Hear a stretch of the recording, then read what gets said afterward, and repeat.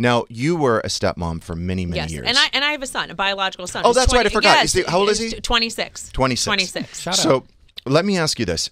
So, and I don't want to bring it down, but I'm No, sorry it's your okay. ex-husband, who was a good friend of yours, died in August. Yes. End of 74, August. kind of early. I mean, young. Very devastating. It was very sudden. He had a heart attack, which is shocking because he ran 5 miles a day. That guy was in shape, boy. Yeah, he was in great shape. So it was really upsetting. I was wondering, is this an opportunity because you had been estranged from the stepkids for so many years? It was a big. We had Shiva at my house. Yes. My kids were there. So it was great. My sons, one of my stepsons I was always very close with, Brett, I say his name because he's been on the show.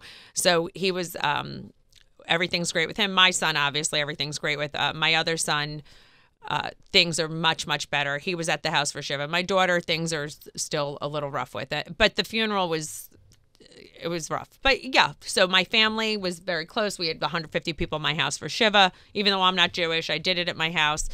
It was a beautiful, emotional day. Yeah. So I'm sure they appreciated that. And Oh, then, yes. And hopefully it's kind of going to bridge the Yeah, and gap. I feel like it definitely bridged the gap, which was important. And they, then I went They did get closer again. Yes.